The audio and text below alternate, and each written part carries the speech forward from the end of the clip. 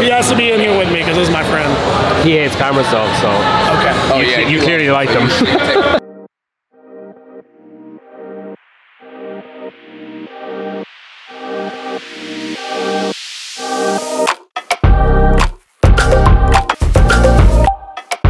That's it, Haley. That's Haley, push. The race here is Let's go. This is it, Haley, push. Do you find it stressful when she's competing? I used to. I mean, she's been doing it for so long, since like 2014. So I used to get like the craziest anxiety, and I'm like, you know, sweating and all that stuff. But now I think like we've gotten to a point to where she doesn't feel like she really has anything to prove to herself or anybody else. You know, she's competed a lot of different places, you know, all over the world, had a lot of great experiences. So now it's just about having fun. So I don't really get nervous anymore. It's more about like, if she has certain ways that she wants to execute a workout, if she sticks to her plan and executes the way she knows that she can or like is within her capabilities, then we're all happy. It's when like, you know, the obvious like kind of like dumb mistakes or mental mistakes, we just hope for that those don't happen, you know, or weird judging things. You know how it is in CrossFit. So Like in that workout, I felt like you started off like calm and mellow. Yeah. You stayed supportive throughout. Yeah. There was no negativity, but you started off calm and mellow, and gradually as the workout went on, ramped up. Yeah. So we had talked beforehand. We were like, hey, the first half of the workout kind of doesn't matter. Like, yeah, it's to blow up your grip, but the main thing is to get you super winded and your legs tired for the second half. And we were talking about it like the workout starts on the box jumps, you know? And so once the box jumps start, like, sometimes I think Haley just kind of gets in the zone and just moves like it's the middle of class, and like, and so I was like, hey, remember when you get to the box jumps, like if you see the person next to you like take that extra step, try to fit in another rep, you know, that kind of thing. Or just having the awareness of if the girl ahead of you finishes her box jumps and then goes and like chalks up and puts knee sleeves on, just go straight to the bells, you know, like then the lead is gone, you know.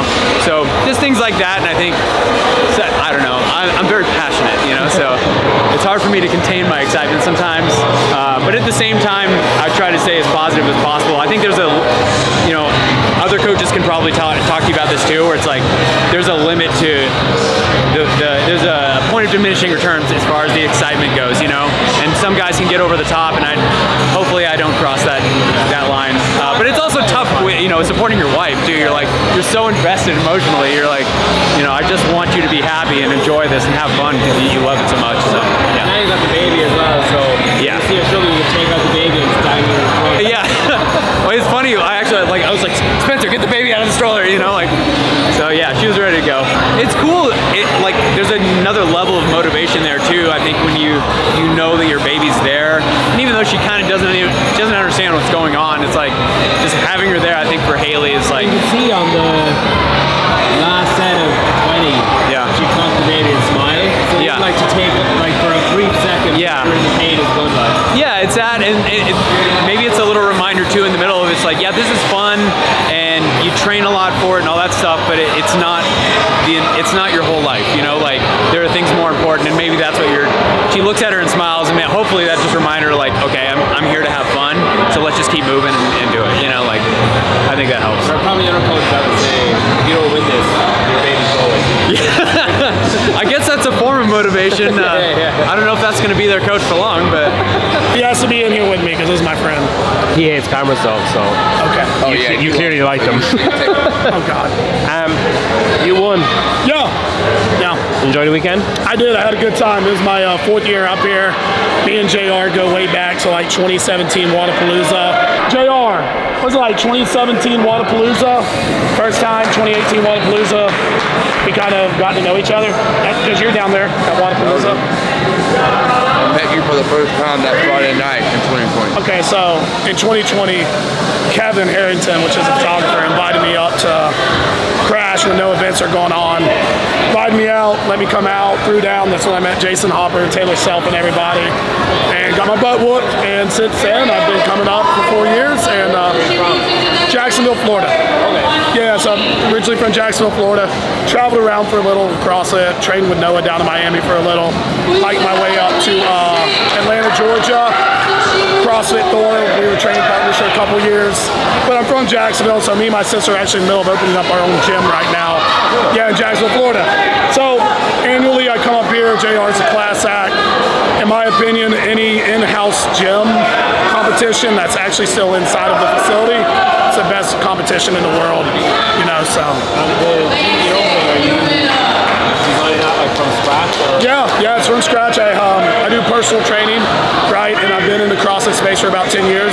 We have about 30 members already between personal training and group classes that we're kind of running right now as the gym's opening up.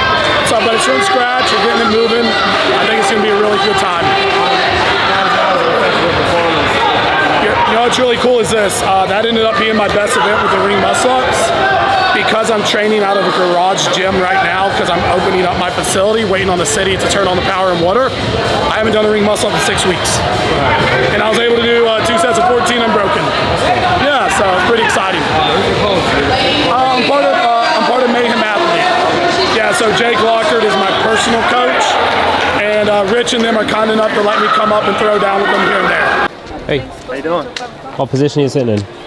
I don't know. I think first, maybe. I think first too. I was always told, did you play other sports before this? Yes, sir. I played football and ran track. I was always told that if you, well, I call it like soccer football. Yes, sir. Told, yeah, I played soccer when I was super young, but I was always told if you play soccer and if you wear like really white shoes, then you have to be able to outperform. Short shorts. You have to be able to outperform everyone because it's like a flash. Yeah, exactly. White shoes. Is that what these are about today? You're trying to. Yeah, we're trying to blind everybody. Yeah. That's what we're trying to do, sir. First with shoes, then with performance. Exactly. How do you feel about these two workouts? I'm not sure, honestly. I didn't touch any of these, so I don't know how. Have you done that type of bar before?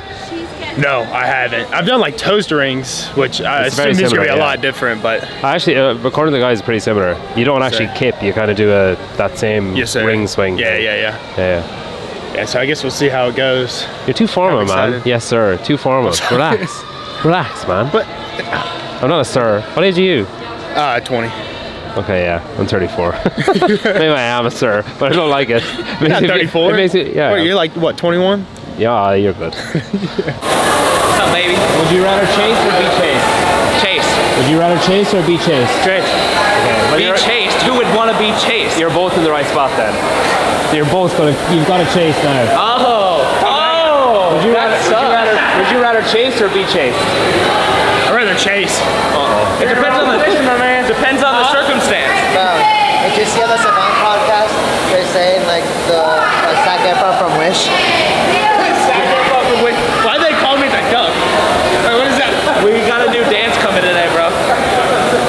Why they toasting me, bro? That's Zac Efron from Wish. Oh my gosh. That's what I sounded, bro. I could see it. Bro, shut up, bro. I could totally see it. A wish Pat Belder and a wish Zac Efron. That's true. That's crazy. I'll take it, bro. At least I don't look like a value freaking Scooby-Doo or something. Scooby-Doo? Wow, where did that come from? You're really good at CrossFit, but you're not very good at this. Yeah, I can. No love here. Let me try again. No love here. I'm putting my earbud back in. At least I'm not a great vet. No, I can't.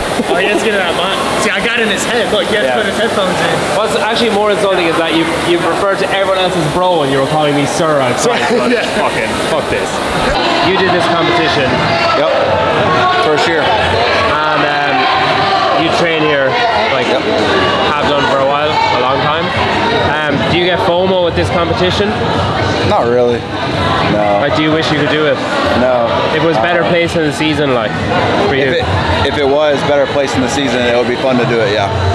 But since it's just so close to Rogue, then it's like, it's not really worth it. So. If you hadn't qualified for Rogue, would you have done this?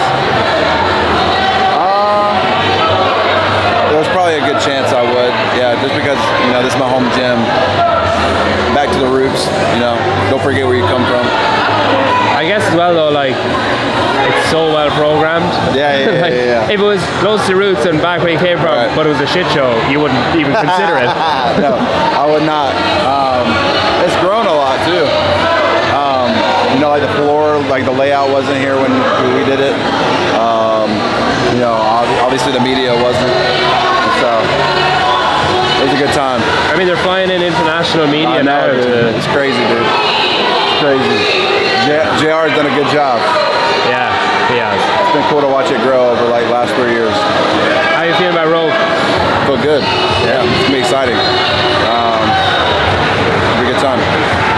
like, do you feel like, are you on like the hunt for redemption after how the games went and stuff, or? No, not necessarily. I mean, I've been in the sport for like the last 3 years, so like I know where my fitness is, you know, compared to all these people. People know where I stand. It's like I'm not obviously the fittest in the world, but I'm like, for me, it's like that 30-second isn't necessarily, you know, a direct correlation of what I believe in about myself, and so it should be a good time. Like I'm not going out there necessarily to like redeem anything, because you know I know where my worth is. You know, like I don't need to show anybody or like. Do you listen or read or anything when people like rank or say? I try not to. No. When you do see it, does it affect you at all, or do you just? Sometimes it does. Yeah. Sometimes it does. That's why I try not to. Not good, bro. It's not good. Nothing on the media is good. Even if they have you like winning, it's like unnecessary pressure. And then if they have you losing, coming in last, it's like, well, then you feel like crap, you know. So nothing ever good comes from it, honestly. So if I ever do predictions, do you want me to just put you middle of the pack? Put me middle of the pack, baby. Somewhere between 10 and 20. I don't know. He's all right. Yeah. Not too good. Not too bad. He's fine. Yeah. You just win. I don't know. I think you did. I think it'll be close. You have to beat by 1 second, as far as I make it, and you're about 20-ish seconds early. Oh, I had to beat her by 1 second? Yeah. Okay. You did. Okay, cool. Don't quote me on that, but I'm like 99.999% sure. If you're wrong, I'm going to be kind of upset with you. Yeah, no, I think you did. Enjoyable weekend? Yeah, it was fun. This is my second or third time doing individual Crucible. Here? Yeah. What brings you back? It's just such a good event, you know, and I go here to crash. Oh, you train here? Yeah, I train here. Okay. Yeah. So, where did you finish the other times? My first time, I think I was last. Okay. Yeah, and the first time we did the comp, I think I was last. It was like 2020. It might have been 20, yeah. It was like my first like competitive CrossFit competition. And yeah, I'm pretty sure I either took last or second to last. And then the second one was like 8th, I think. Okay. And then I was on a team last year. Okay. And we did a team out of here that went to semifinals. And then, have you done other competitions? Like, have you done like Wadapalooza and those kind of things? I did Wadapalooza on a team like 2 years ago. Okay. Was that RX? Yes, Elite. Okay. Yeah, it was with Allison Stahl and Amy Fritt. Okay. Amy was in Masters this weekend, and then Allison's competed like a lot.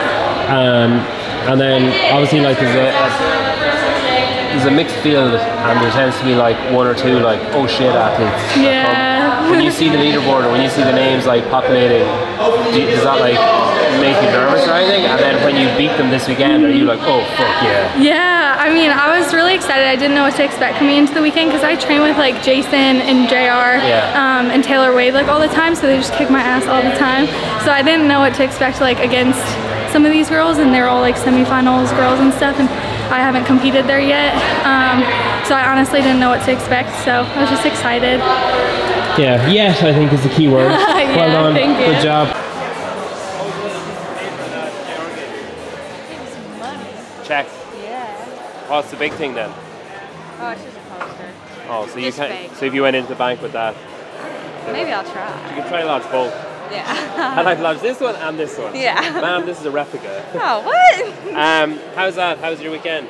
It was good. I think I did the best that I could. Like, honestly, the thruster event was probably my favorite, even though, like, my placement wasn't the best, but, like, I PR'd by tons. Like, I hit 2 thrusters at 175, 1 rower up there. And overall, it was very fun. I love the high skill, volume, everything, so. I've heard this referred to as your coming out party. Do you agree with that? We'll see. What's the plan for us now for like the rest of the off season and then? Off season, I'll go home, spend some time shoveling snow in the winter. Build up some cardio. Yeah, exactly. Where do you live at? Yeah, Wisconsin. So yeah. Fine. Yeah, sorry. Whereabouts in Wisconsin? Tiny town called Chippewa Falls. Oh yeah. Oh. Love that place. Of course, yeah. So, and then what about other competitions? I qualified for Wadapalooza, which was a heck of a ride because I got a a penalty on one of my workouts on the strength event, which learned my lesson, I guess. Oh, you had your bar loaded or something? I did, yeah. Okay. So but you still qualified? Yeah, I was in the last spot. Like the night I found out, we were like, all right, well, let's find another competition, and the Fittest of the Coast qualifier like happened to extend their deadline, and so we went into the garage like after I ate dinner and showered and put the hammer down, and then in the morning I woke up and looked at the leaderboard, and it was like, I made the last cut. Like, how did that happen? Yeah. So I feel like the cards all aligned. Did you qualify for the other one as well? Oh, I stopped it because like I would have had to done a workout right before this, and then tomorrow. So that workout, the box step over, or box jump, step down, all that. Yeah. At the end of that workout, Perrin looked quite panicked for about like 30 seconds. Yeah. When you finished, what happened there? I don't know what happened actually. I just like didn't really feel like myself. Usually I feel like I start swimming like once it hurts. Like that's where I thrive usually. And so it was kind of weird. Like once I was doing my box jump overs, I was just like not feeling very well. Like, oh my gosh, I might just fall over. I don't know. Like dizziness or? Yeah, just like off. And like I had to set the kettlebells down because I felt like I couldn't breathe that well. And then, I don't know, it was fine. Shake it off. You were just fine? Yeah. Just okay? It's just okay. a weird thing that you hope never happens again. Yeah, exactly. Okay. Yeah, maybe get checked, but okay. Yeah. Cool. No, my mom always says like, just shake it off, you're fine. Okay. Yeah. Maybe get a second opinion, but yeah. Okay. Yeah, we'll see. Trust your mom and also get a second opinion. Yeah. Good job. Well done. Thank you. Appreciate it. Alright, so my audio stopped working on my camera, but I feel like this is an important thing, so I'm going to do my best to voice over. I opened with a joke there. Look, Colton laugh away. God, I'm hilarious. So funny. I was asking about what he's going to do in his off season. He said he's going to go to Miami. He's going to compete there as an individual. I asked him if he was going to do team. He said he had a team lined up with Scott Tetlow, and Scott Tetlow picked someone. Colton didn't want to be on a team with that person. So he said if he can find a teammate, he'll go. At this point I said, hey, you know Austin Hatfield's going individual. He might go on a team. And then he spots Austin. And he says, hey Austin, you doing Miami? Yes sir. Want to be a team, me and Scott Tetlow? Ooh, I'll definitely think about it. And that's it. That was Crash. I'll leave you with Taylor and Hopper having a non-existent game of slaps for way too long.